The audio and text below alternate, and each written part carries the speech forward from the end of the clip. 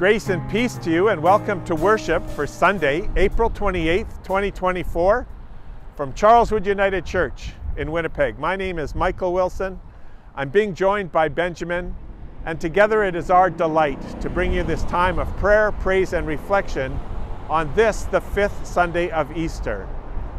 I remind us that Charleswood United Church is on Treaty 1 land, the traditional territory of the Anishinaabe, Cree, Oji-Cree, and Dene people, the ancestral lands of the Dakota and Lakota people, and the homeland of the Métis Nation. We are a community committed to a future of right relations and reconciliation. I'm outside in front of the church, and I'm going to point back at the sign over my shoulder and invite you to join us if you're in the Winnipeg area next Sunday on May the 5th for Jazz Communion, an annual time of celebration in which some very talented young musical artists from Winnipeg come and join us, and we have a communion service with a little bit more swing than usual. There are many things going on at the church throughout this spring, and we hope that you'll visit us at our website and give us a call if you wish, and join us when you can. We're delighted you have chosen to join us this way for this time of worship. Come, let us be before God together.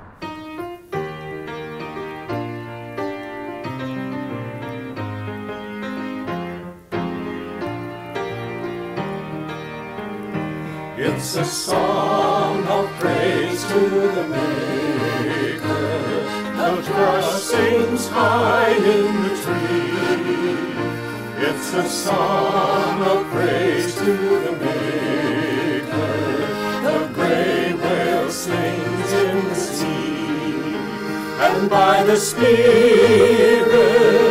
you and I can join our voice to a holy cry, and sing, sing, sing to the Maker.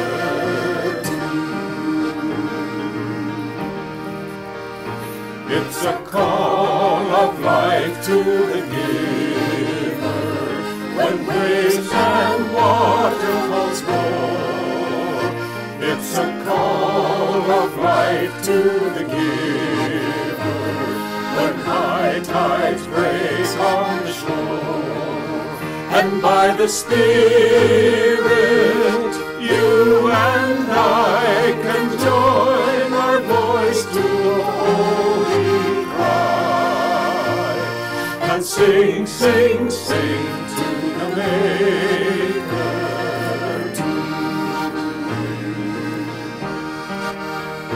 It's a hymn of love to the lover. The bumblebees hum along. It's a hymn of love to the lover. The summer breeze joins the song. And by the Spirit, you and I can join our voice to a holy cry, and sing, sing, sing to the Maker.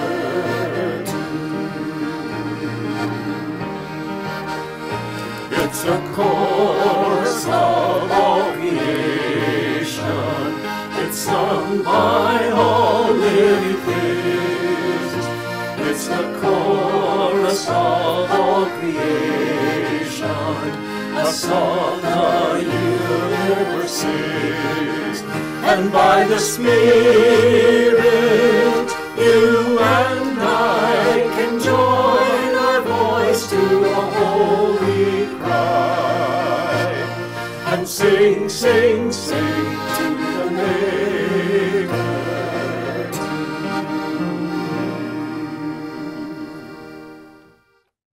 A reading from the book of Acts in chapter 8, beginning at verse 26. Let us listen for the word of God. Then an angel of the Lord said to Philip, "Get up and go towards the south, to the road that goes down from Jerusalem to Gaza. This is a wilderness road." So Philip got up and went. Now, there was an Ethiopian eunuch, a court official of the Candace, the queen of the Ethiopians, in charge of her entire treasury. He had come to Jerusalem to worship and was returning home, seated in his chariot. He was reading the prophet Isaiah. The Spirit said to Philip, "Go over to this chariot and join it." So Philip ran up to it and heard him reading the prophet Isaiah. Philip asked, "Do you understand what you are reading?" The Ethiopian replied, "How can I, unless someone guides me?" And he invited Philip to get in and sit beside him. Now the scripture that he was reading was this: "Like a sheep he was led to the slaughter, and like a lamb silent before its shearer, so he does not open his mouth. In his humiliation, justice was denied him. Who can describe this generation? For his life is taken away from the earth." The Ethiopian eunuch asked Philip, "About whom, may I ask you, does the prophet say this? About himself or about someone else?" Then Philip began to speak, and starting with this scripture, he proclaimed to him the good news about Jesus. As they were going along the road, they came to some water. And the eunuch said, "Look, here is water. What is to prevent me from being baptized?" He commanded the chariot to stop, and both of them, Philip and the Ethiopian eunuch, went down into the water, and Philip baptized him. When they came up out of the water, the Spirit of the Lord snatched Philip away. The eunuch saw him no more, and he went on his way rejoicing. But Philip found himself at Azotus, and as he was passing through the region, he proclaimed the good news to all the towns until he came to Caesarea. Amen. May God bless us with understanding of this God's gracious word.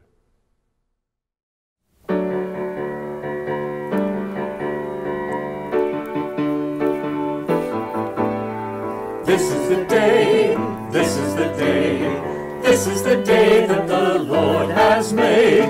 We will rejoice, we will be glad, we will rejoice and be glad in it. This is the day, this is the day, this is the day that the Lord has made.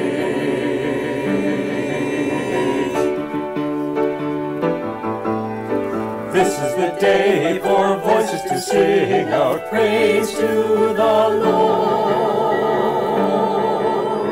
Praise God with joyful music, praise God today.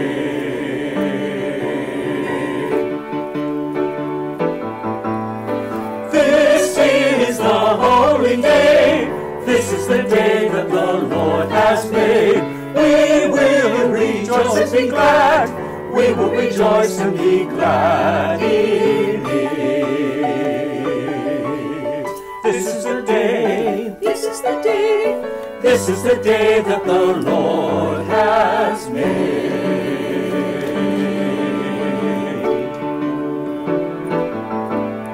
This is the day for praising our Lord above praise to the Lord.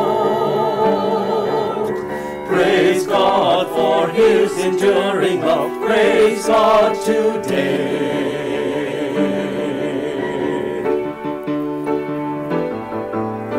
This is the day, this is the day, this is the day that the Lord has made. We will rejoice, we will be glad, we will rejoice and be glad in it.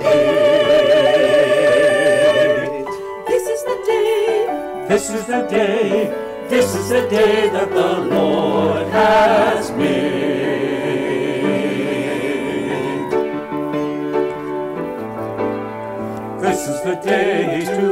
our voice in song, praise to the Lord. Praise God with heart and voice in song, praise God today.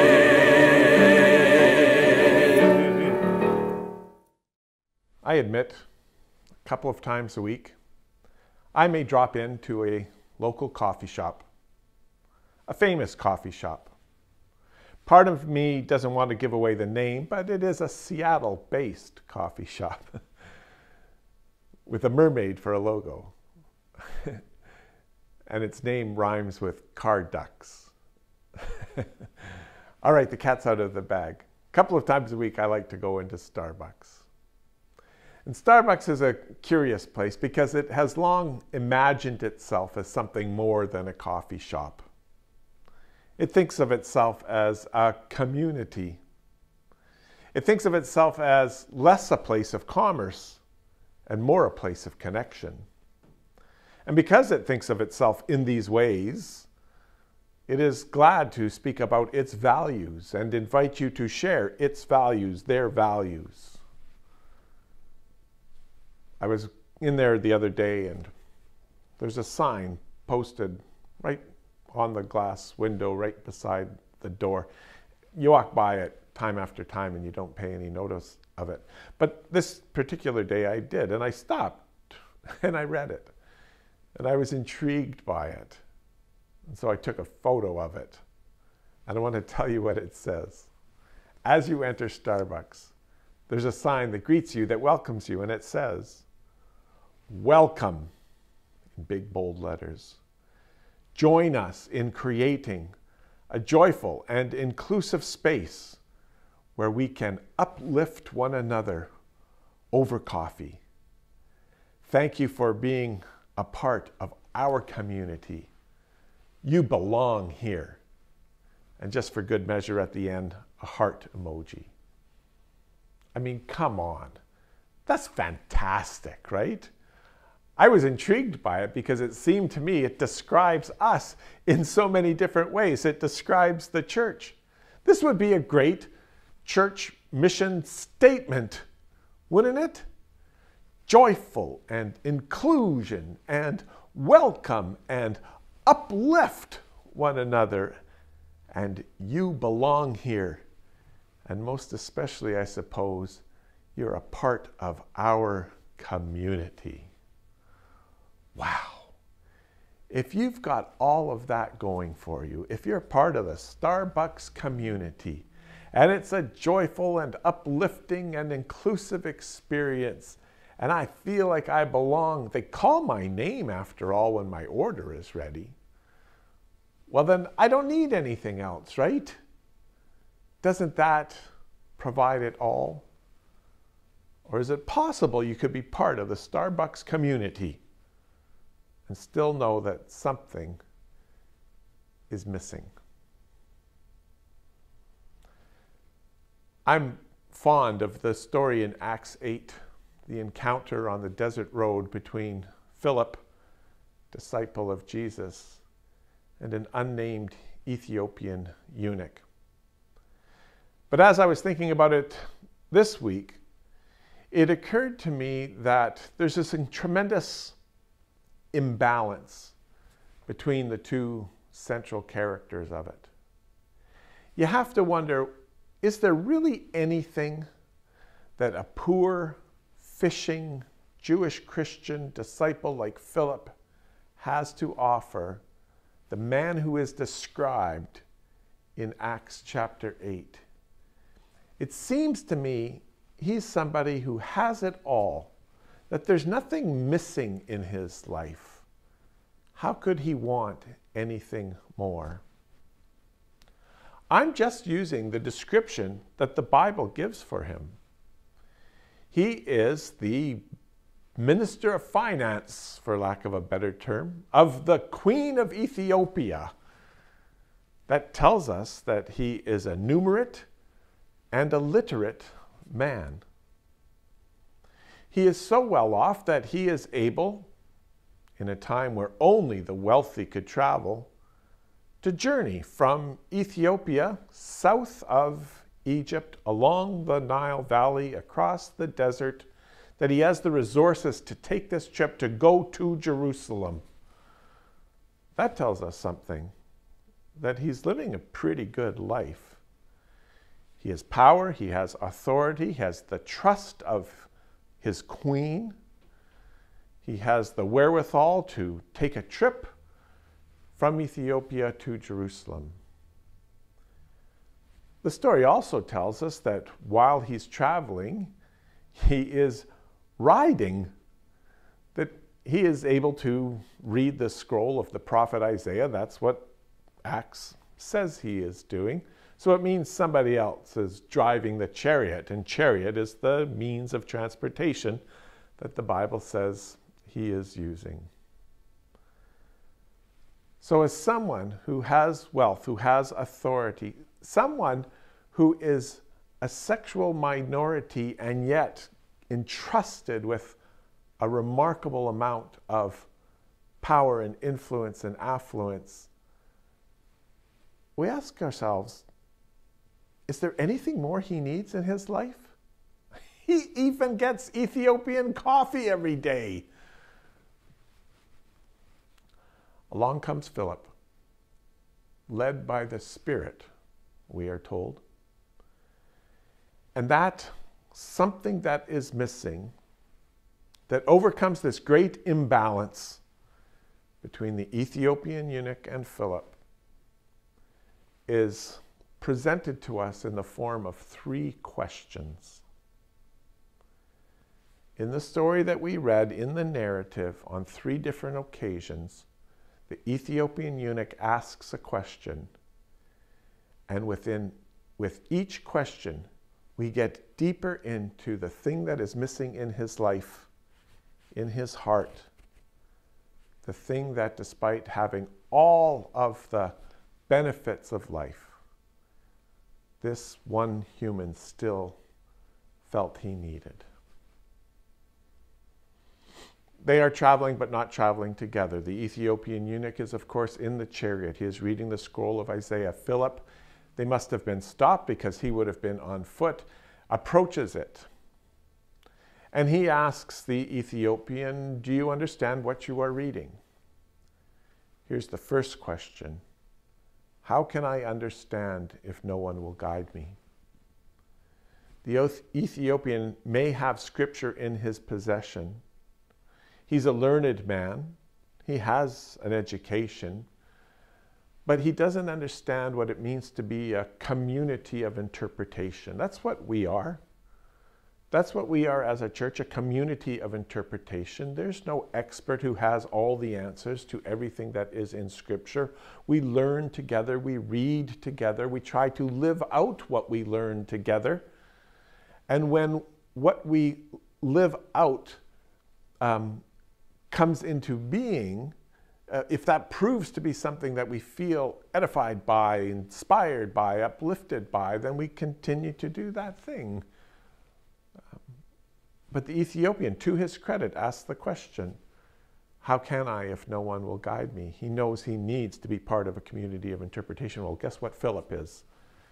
Part of a community, the followers of Jesus, a community of interpretation, who heard Jesus throughout his life take Scripture and interpret it for an understanding of how it applies to us as a whole. The second question comes after Philip and the Ethiopian have an opportunity to read the passage from Isaiah that the Ethiopian had been reading in his chariot. And he puts a question to Philip.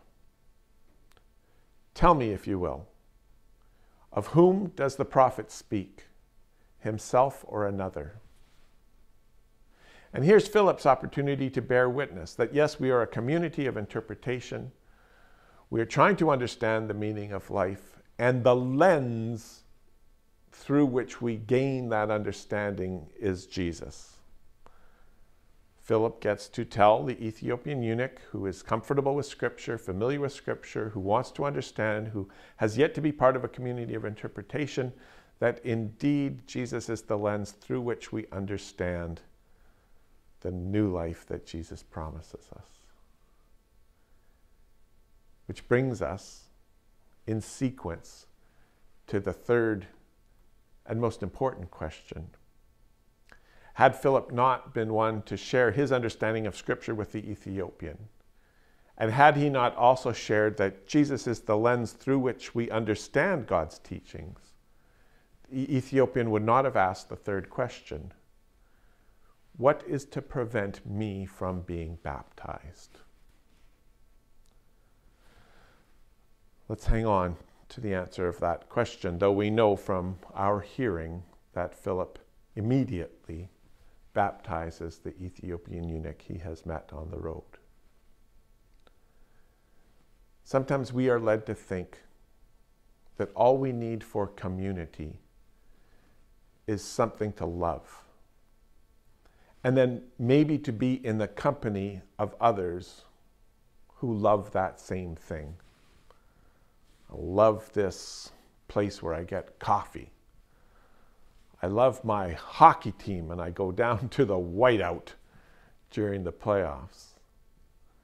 I'm part of an online group and we all love this celebrity, or we all love this product, or we all live, and we say that that's a community.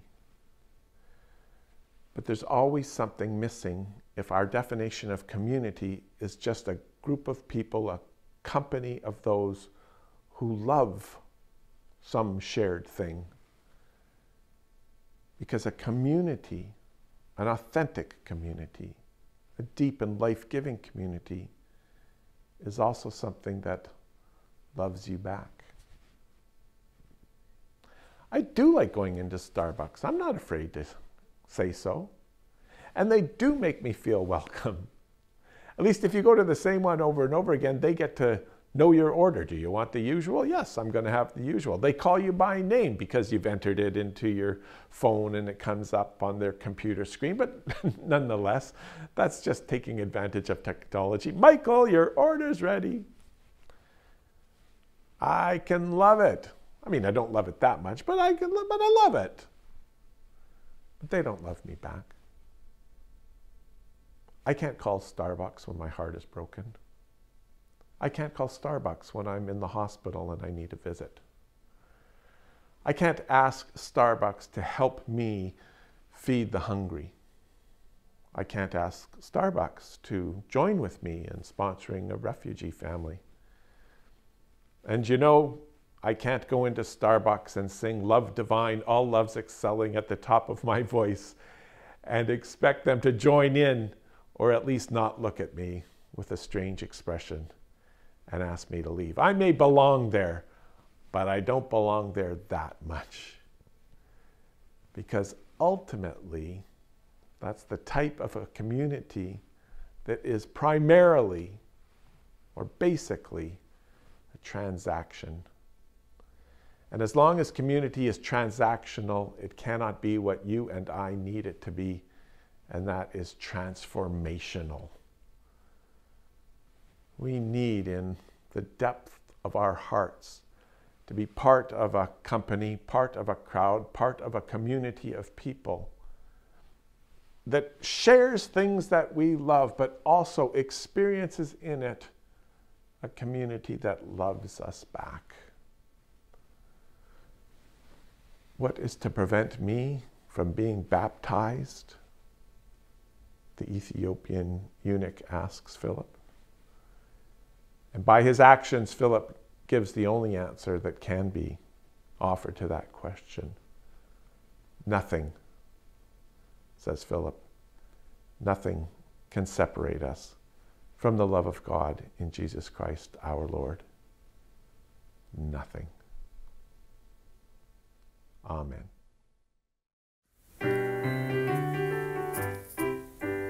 One more step along the world I go. One more step along the world I go. From the old things to the new. Keep me traveling along with you. And as from the old I travel to the new. Keep me traveling along with you. Round the corner of the world I turn. More and more about the world I learn.